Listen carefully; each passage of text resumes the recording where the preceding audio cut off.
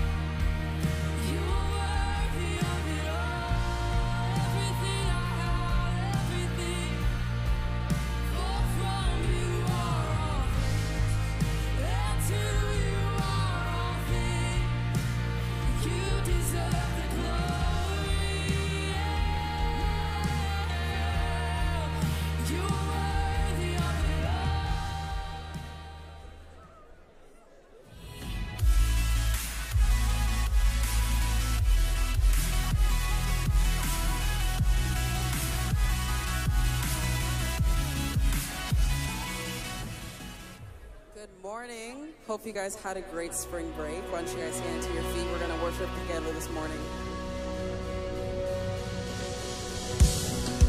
Put your hands together like this.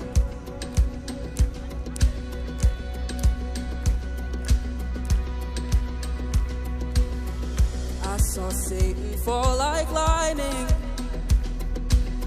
and I saw darkness run for cover. But the miracle that I just can't get over, my name is registered in heaven. I believe in signs and wonders, and I have resurrection power. But still the miracle that I just can't get over, my name is registered in heaven. Yeah, my belongs to you forever. This is my testimony from death to life, 'cause grace rewrote my story. I'll testify by Jesus Christ the righteous, I'm justified. This is my testimony. This is my testimony.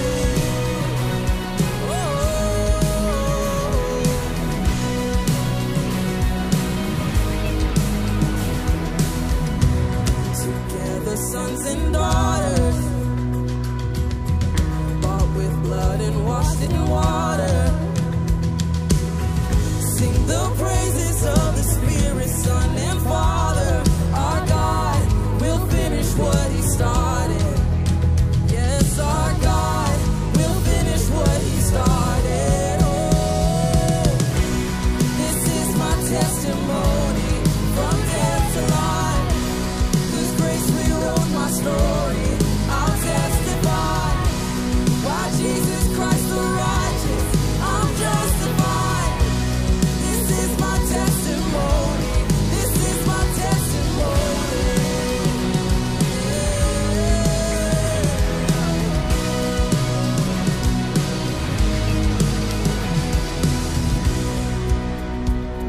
Come on, full of faith, we sing this out this morning. If I'm not dead, you're not done. Greater things are still to come. Oh, I believe. If I'm not dead, you're not done. Oh, greater things are still to come. Oh, I believe. If I'm not dead, you're not done.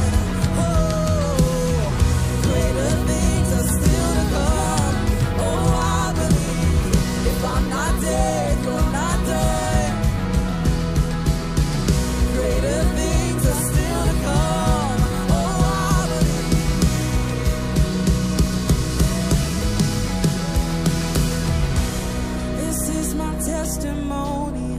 from death to life.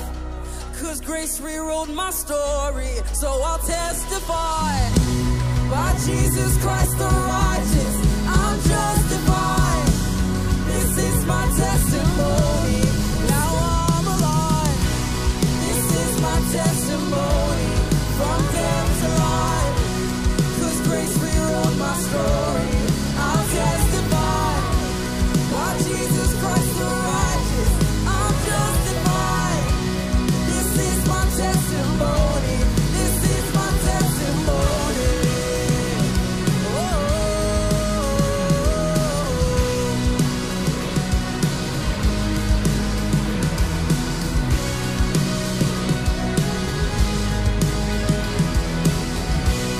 This is my testimony. This is my testimony.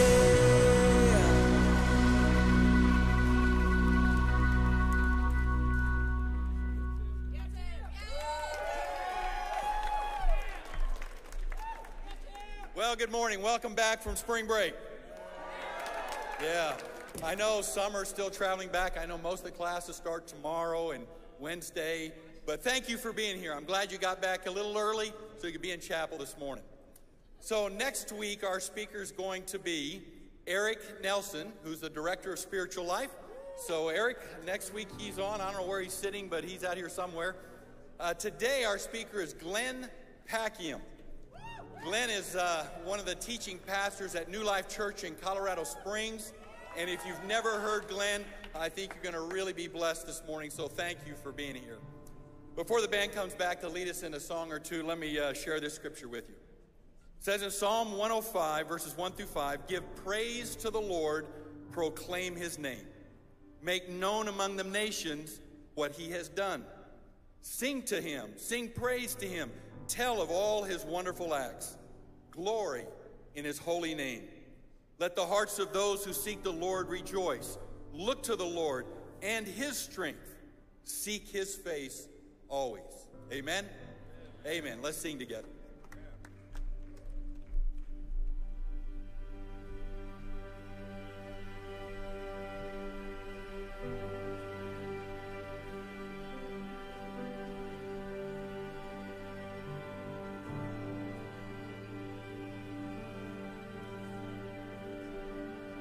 Cast my mind to Calvary, where Jesus bled and died for me.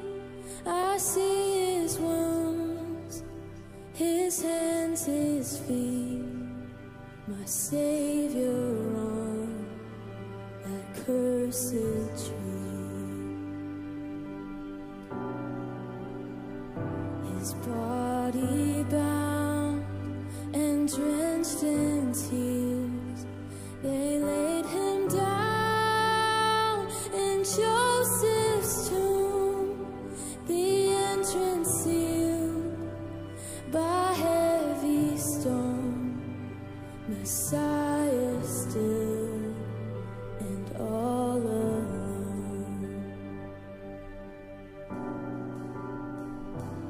Oh, praise the name of the Lord our God.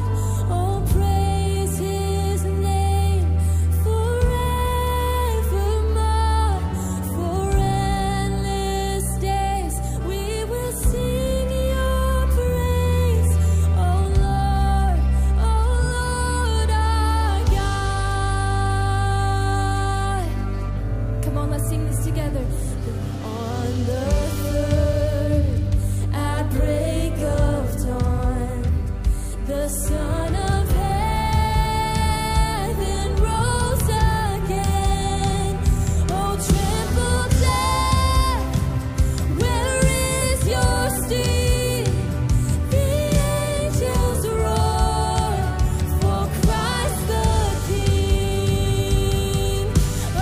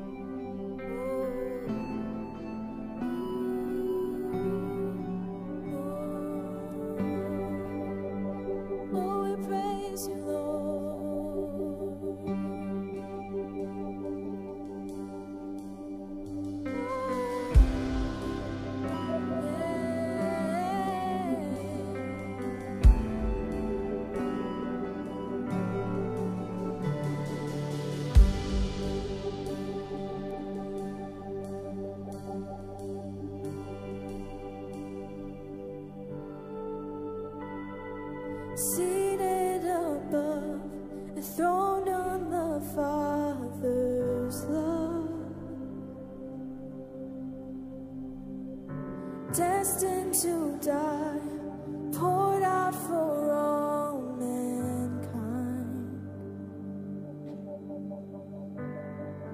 God's only Son, the perfect and spotless one. He never sinned, but suffered as if he did. And all authority, every victory is yours. All authority, every victory is yours. It is yours. We sing, Savior, worthy of honor and glory, worthy of all our praise. You overcame. Oh, Jesus, awesome in power forever, awesome and great is your name.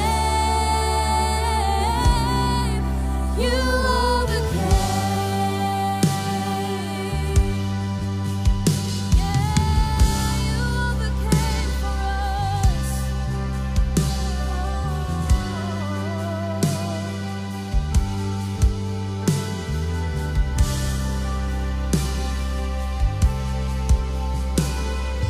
Power in name, speaking the Father's plan.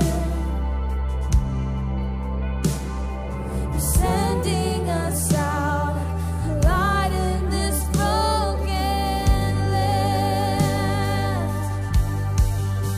And all authority, every victory is yours. All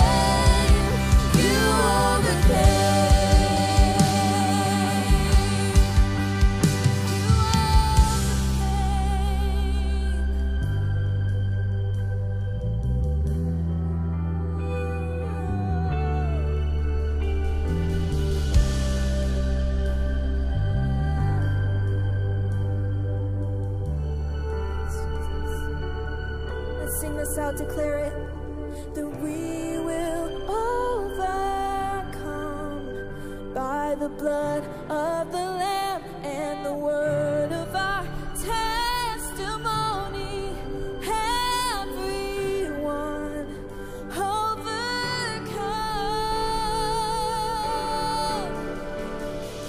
We will overcome by the blood of the Lamb and the word of our testimony. Everyone overcome.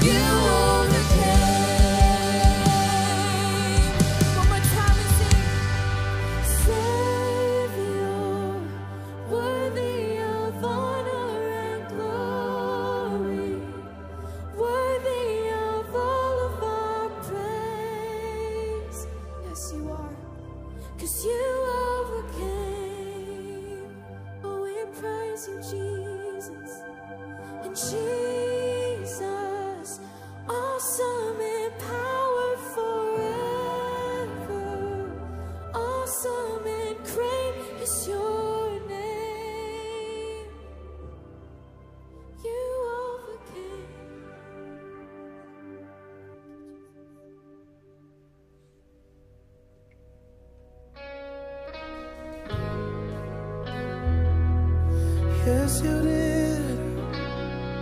You always will. Oh. You say, the weapon may be formed, but it won't prosper.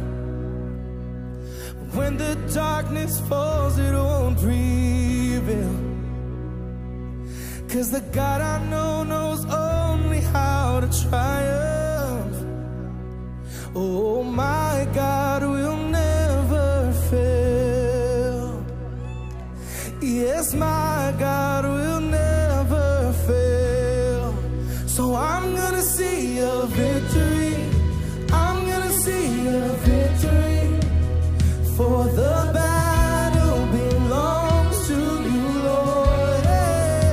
I'm gonna see a victory. Yes, I'm gonna see a victory. For the battle belongs to you, Lord. Oh, yes, yes, we will see it. We declare it in you, God. Sing, there's power in the mighty name of Jesus. Every war he wages, he will. You win, yeah. So I'm not backing down from any giant. I know how this story ends. Yes, I know how this story ends. I'm gonna see a victory. I'm gonna see a victory. For the battle belongs to you, Lord. I'm gonna see a victory. Yeah, I'm gonna see a victory. Yeah, for the battle belongs to you, Lord. Hey, I'm gonna see a victory. Yes, I'm gonna see a victory. We declare it. For the battle belongs to you, Lord. Always did, yes. I'm gonna see a victory. I'm gonna see a victory. For the battle belongs to you, Lord.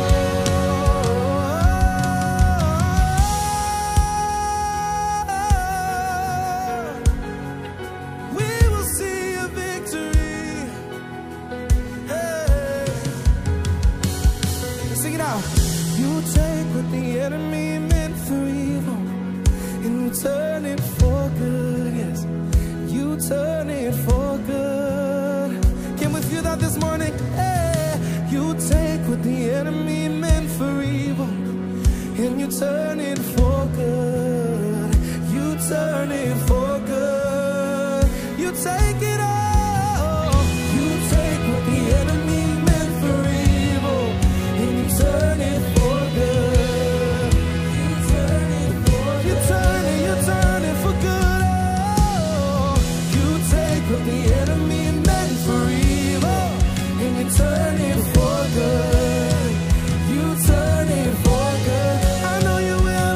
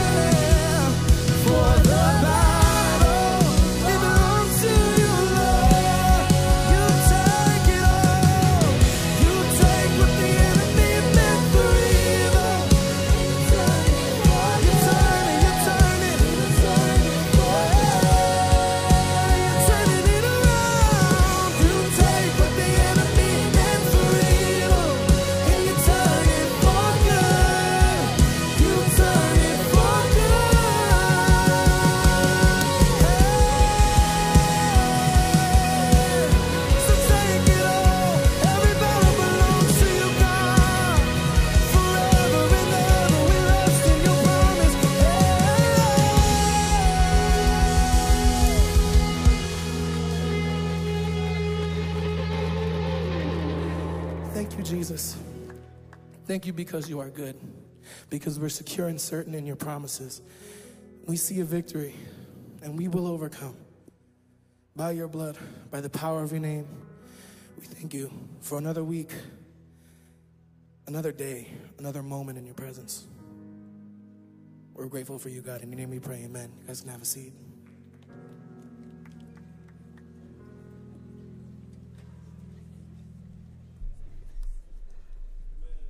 Amen, amen. Well, good morning, everybody. How are we doing this morning? I just want to thank the worship team for leading us. That was a powerful time of worship and the presence of God. Thank you all for that. I was telling them in the back room there just before we began today that I think what we need to recognize is that they're developing and cultivating a deep life with God, and that's what spills out into all of us. So I have such gratitude. I began my ministry in a local church as a worship leader, so I always love getting to interact and experience wonderful worship. Great to be with you at Grand Canyon University this morning. This has been a long time coming for me. Pastor Tim and I were joking about this. I was supposed to come, I think it might have been 9 or 10 years ago, and I got real sick. I'd just come back from an international trip and had to cancel very, very late notice, and so I thought they're never going to have me back, but here I am. Enough time has passed, the statute of limitations or whatever, and I'm back. It's great to be with all of you. My name's Glenn Pakiam. I live in Colorado Springs. I've been there for about 22 years. But I am originally from Malaysia, so I just want to tell you a little bit about my family background, my story. I grew up in Malaysia. My dad was raised in a Hindu family. My mom was raised in a Christian family. They met at the University of Singapore. They started dating. She was like, I'm not going to marry a Hindu. He was like, great, I'll convert to Christianity. Most successful dating as evangelism strategy ever. No, we don't recommend that. And of course, there's more to the story than that. But I grew up, by the time my sister and I came along, I grew up in a Christian home. When I was 10, we moved from Malaysia to America. We lived in Portland, Oregon for about 3 years. My parents went to Bible school there. And then we moved back to Malaysia, finished up my high school years. And then I came back to the States to go to college in the late 90s. Yes, I know, it puts me up there in age. And around my junior year, I met this girl. And I was talking to someone today who was telling me that he's engaged and all this stuff. So sometimes that happens, right? It doesn't have to happen, but sometimes that happens. But in my junior year, I met this girl, and I didn't really think we had a chance because I looked at her, and she had these blonde highlights and blue eyes and tan skin. And what did I know? I was watching American TV in Malaysia, So I was like, she's probably a cheerleader from California. She looked at me like I had like the really, really short hair, gold-rimmed glasses, Argyle sweaters before Argyle was cool the second time. And she thought, this is probably like some sweet, nerdy foreign student guy. And I came to find out she was really a farm girl from Iowa. She came to find out that I was really a sweet, nerdy foreign student guy. But somehow we ended up together. And this summer will be 21 years of marriage. I want to show you, yay! So I just want to show you a quick little family picture. There's our crew. That's my wife, Holly. Sophia on the far left is our oldest. She's a junior in high school. Nora is a freshman. Jonas is in 6th grade. And Jane is in 3rd grade. There you go. Now we're friends. You've seen family photos. I won't show you vacation photos or anything like that. Hey, let's pray before we open up the scriptures. Jesus, thank you for who you are. Thank you for how you're at work this morning already in our hearts and in our lives. We pray that as we open the scriptures that you would speak to us. You would call something awake in us today. We pray these things in the name of the Father and of the Son and of the Holy Spirit. And everybody said, amen. About a year ago, I read this story that there was an engineer on a supply ship who was feeling dizzy in the middle of the night, and he went up to the upper deck to kind of get some air. And this is somewhere in the ocean around New Zealand, but really kind of in the middle of nowhere. And he disappeared. And it was early the next morning that his son was like, where'd my dad go? And they figured out that he had fallen overboard in the middle of the ocean, and the waves were swelling and the tides were going up and down, and they were trying to backtrack and figure out maybe he fell overboard around 4 a.m. And so they're trying to figure out where were we, and it had been hours and hours of him missing in the ocean. And they had no hope of like, are we actually going to find him? And finally, the search ship was going by the area, and they saw this hand kind of bobbing up and down out of the waters, and it was this dude. This engineer had survived, and the reason he had survived is shortly after falling overboard, he found a speck in the horizon. He saw this little object off in the distance, and he started swimming toward it. And it turned out that that speck was an abandoned buoy, and he grabbed onto it and was floating and floating for hours. That was the thing that saved him. And when I heard that story, I thought, boy, this is kind of a picture of maybe our lives the last couple of years. Some of you didn't plan on your college experience coinciding with a pandemic. You didn't plan on the disruption to your classes and to your schedules or whatever the different things that you've experienced that have been disorienting. And somehow it's felt maybe like you're in the middle of an ocean and you're not sure what's around you and what's going to happen or what's next or how things are going to turn out. And if you're looking for something on the horizon, can I swim toward that? What's that fixed point? What's the thing I can move toward?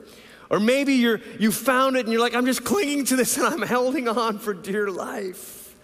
I think in many ways, actually in a very real way, the thing that we're all clinging to is to Jesus himself.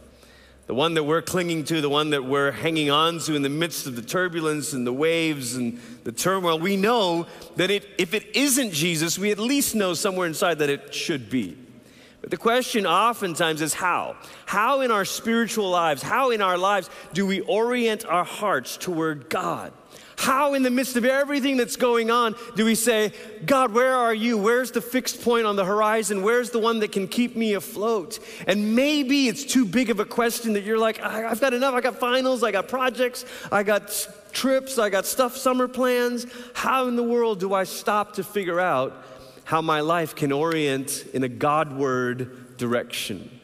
Obviously, that's a question that your team here at GCU, the spiritual life team, has been spending weeks and weeks helping you along the way. And this morning, I want to be a piece of that and talk to you about prayer. And I want to talk to you about 3 kinds of prayer. Sometimes we imagine that prayer is the sort of extra credit thing that we're supposed to do. And prayer is like, well, if I have time, I'll get to that. But otherwise, I've got to just get on with my life and do stuff.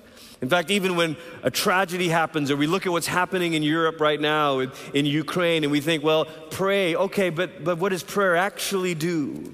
And so prayer becomes peripheral, or it becomes extra credit, or it becomes optional. And maybe if I have time, instead of prayer being the very means by which we cling to God himself. Instead of prayer becoming your essential life support, the only way that you'll survive in this ocean is by this lifeline to God. And I want us to look very briefly this morning at Psalm 13. If you got a Bible, great. If not, we'll have it on the screen. But I want to talk to you about 3 kinds of prayer: protest, petition, and praise. And they all show up in Psalm 13. Protest, petition, and praise, and they all show up here.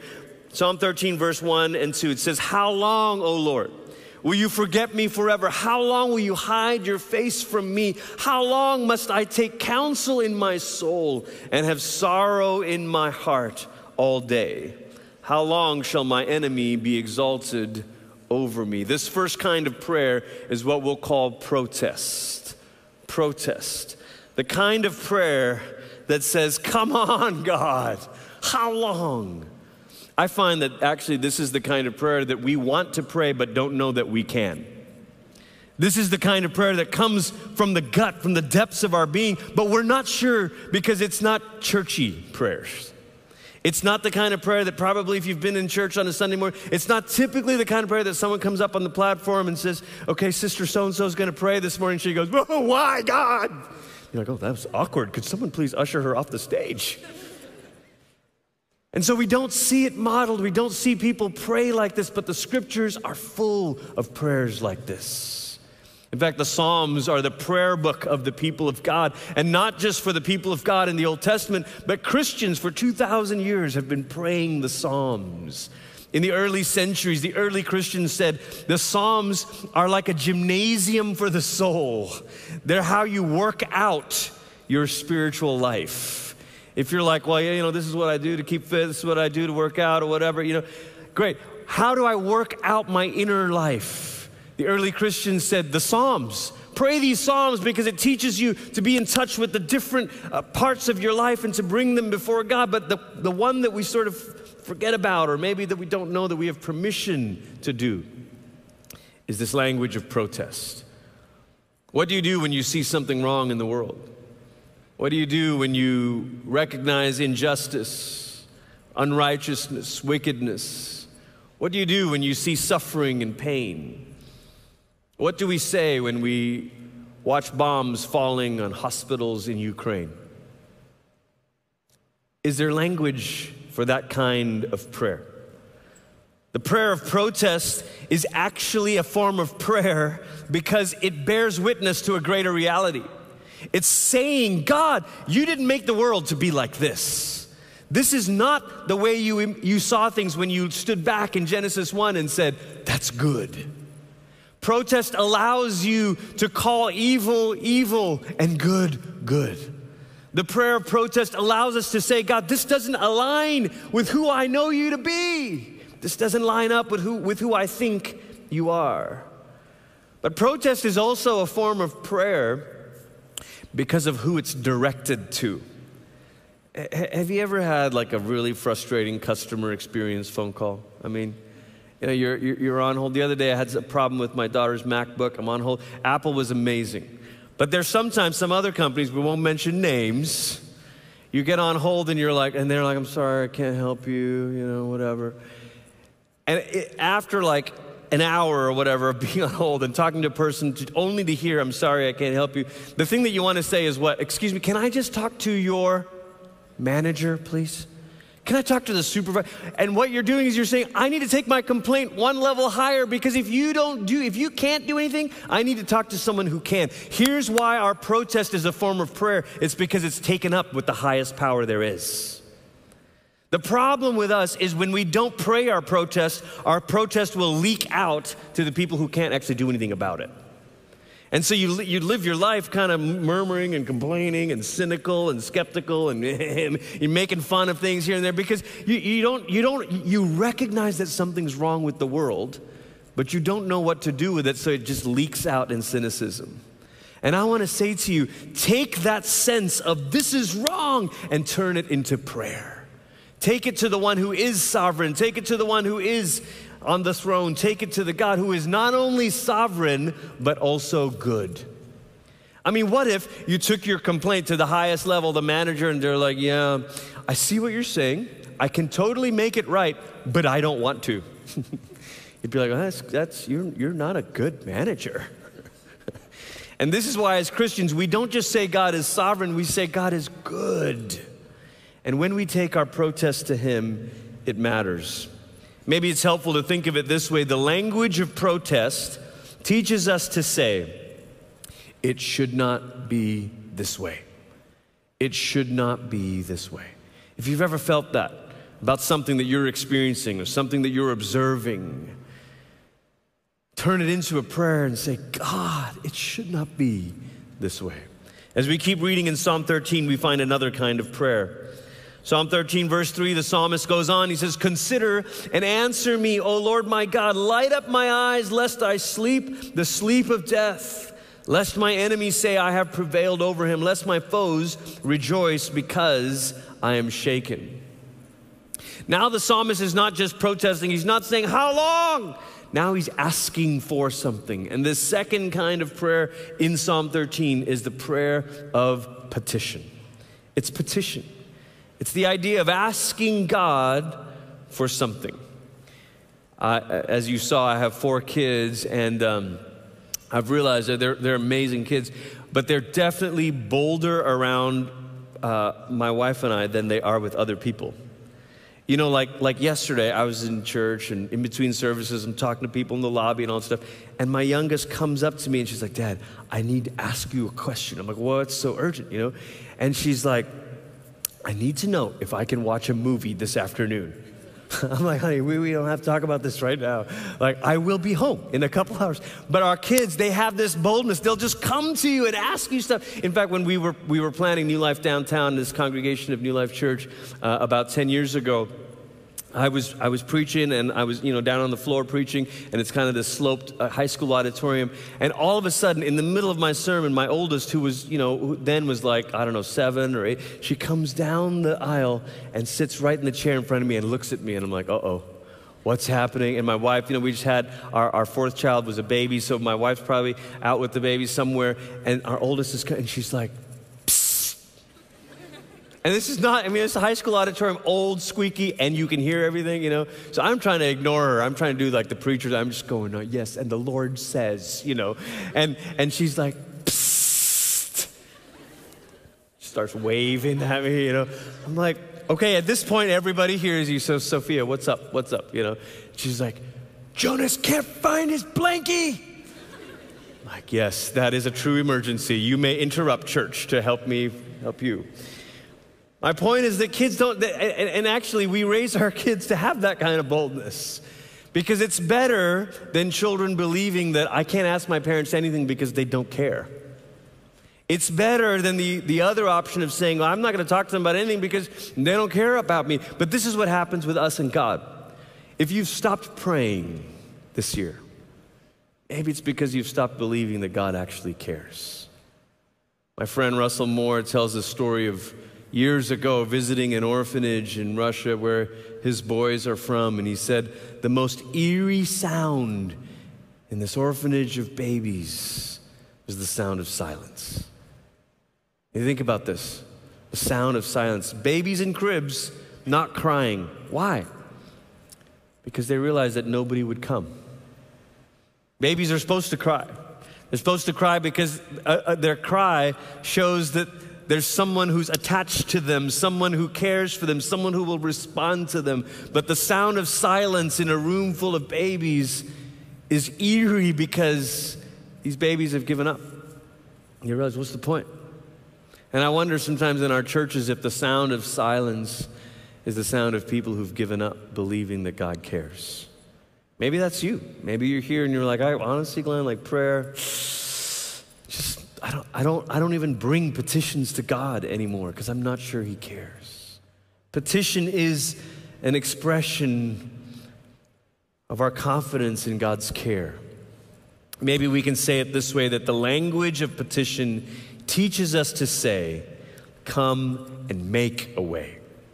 If protest says it should not be this way, petition is saying, God, come and make a way. Like we were singing this morning, come and make a way where there is no way. Come and do this. Come and bring a victory. Come and take what the enemy meant for evil in my life, in their life, in our world today. Come, Lord, make a way. Psalm 13 is such an amazingly, brilliantly compact psalm because it has a third movement to it. It has all three of these movements. Verse 5, Psalm 13, verse 5 says, But I have trusted in your steadfast love. But I have trusted in your steadfast love. Verse 5, my heart shall rejoice in your salvation. Verse 6, I will sing to the Lord because He has dealt bountifully with me.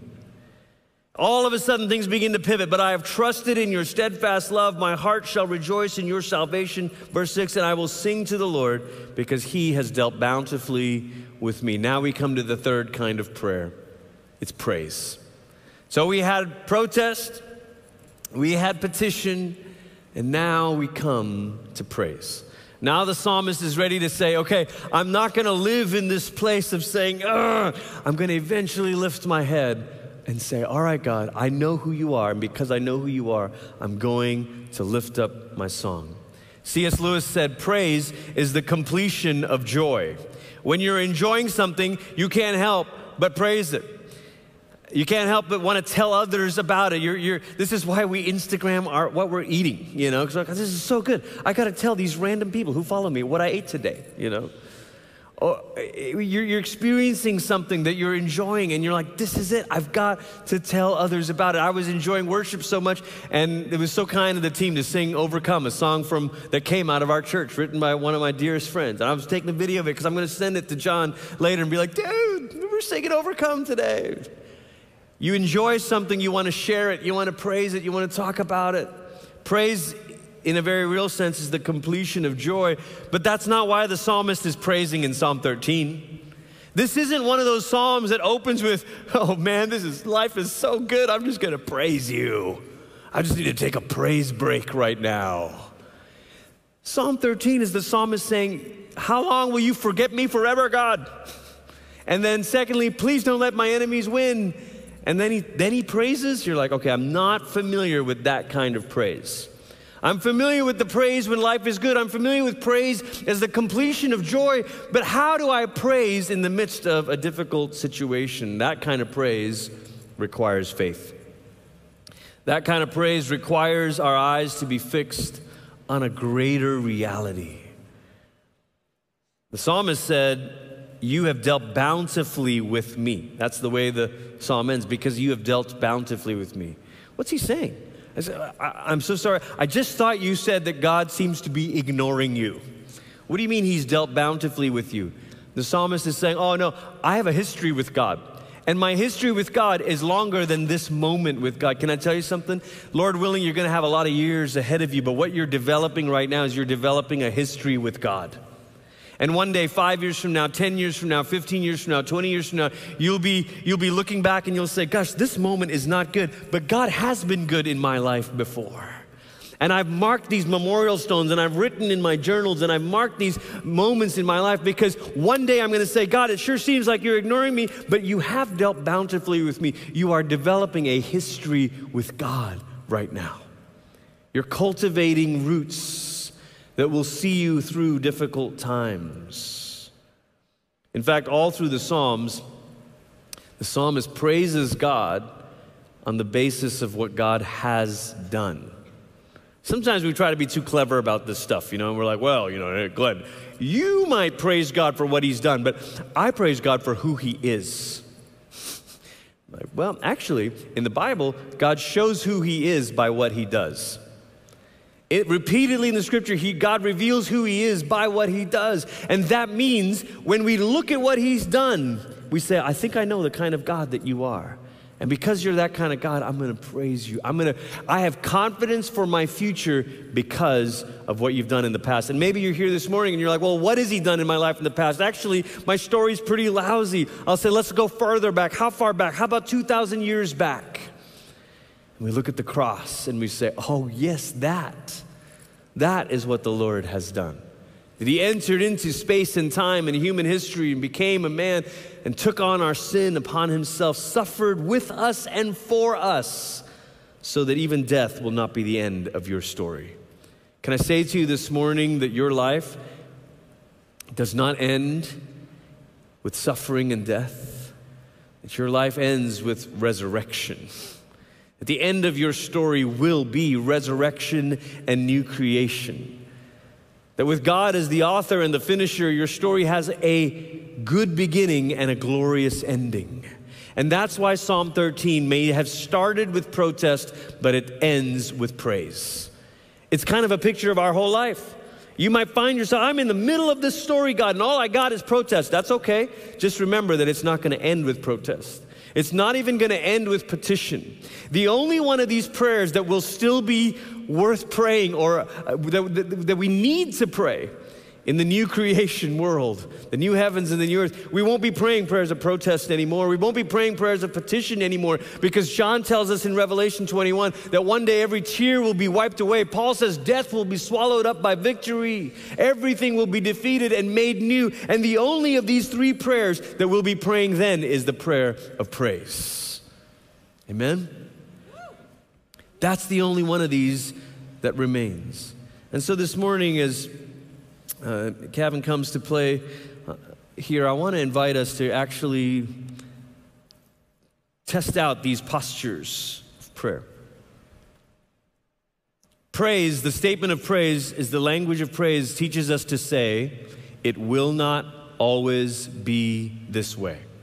It will not always be this way. If protest is, it should not be this way, and petition is come and make a way, praise, the language of praise teaches us to say, it will not always be this way. It will not always be this way. So would you stand with me this morning? I want to invite you just to take a few moments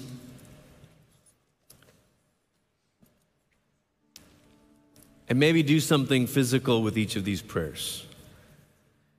Maybe you're in the place and you're like, all I've got right now is protest. Here's what I want you to do. I want you to clench your fist. And let's all do this. Let's all work through all three of these.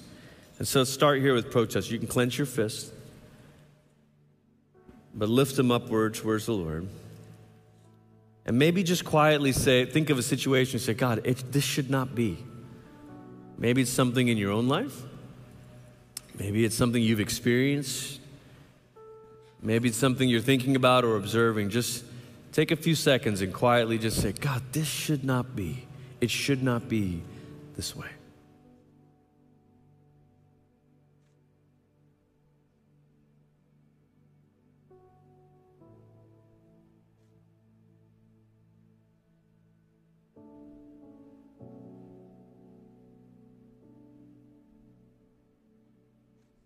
And then I want you to put your hands together. You can either, lock your fingers or not, but now we're going to move to the posture of petition. And maybe there's something you're praying about. Maybe it's about your future. Maybe it's about a situation. You can say, Jesus, come and make a way. Something you're facing. Just quietly where you are before God, just come and make a way, God. Come and make a way. Maybe it's someone you've been praying for, that they would come to know Jesus. Maybe it's a situation in your family. With your hands together, you say, come, Lord, make a way.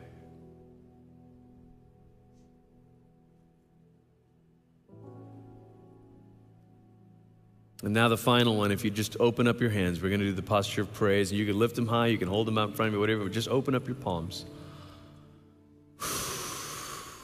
It will not always be this way. Now, if you're comfortable with it, you could just with your own words, just say it out loud. Say, thank you, Lord. Thank you for who you are. Thank you that you're the Savior, that you're the Redeemer, that this is not the end, that it will not always be this way. Come, Lord. Thank you. Thank you. Praise you, Lord. We lift up our praise to you, Lord. Jesus, I thank you for my sisters and brothers here in this room, watching online or watching later. I pray that you would always help us to orient our hearts toward you. In every turmoil and turbulence, every situation, that we would turn our hearts to you. Even if it is with the language of protest, let us take that to you. And even if it is with the language of petition, let us take that to you. But in the end, Lord, would you lift up our hearts and open up our lips to praise you, to remember who you are. Remember that we belong to you, that we are yours. So we give you thanks. We glorify you. In Jesus' name, amen. Thank you, GCU. Great to be with you today.